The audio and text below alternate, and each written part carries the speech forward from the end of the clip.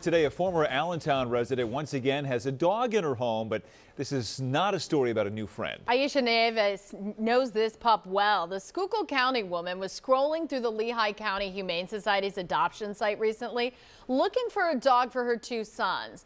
She froze when she saw a photo of a tan pit bull-rottweiler mix. Nieves realized it was her dog, Kovu, who went missing back in May of 2019 after a truck hit her fence and he escaped. Well, this was not the first time she'd seen him since then. Kovu actually had been picked up by the Humane Society weeks after the crash. When Nieves went to the shelter again, she learned he'd been already adopted by another family.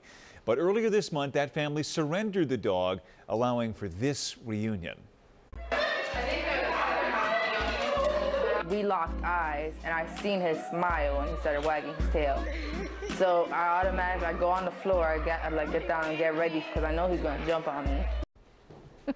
Nieves says though she was initially worried Kovu wouldn't remember her, look at this. Now it's like the pair has never been apart. It's incredible. I don't think a dog ever forgets that. What an awesome reunion. That'll do it for Action News at 4.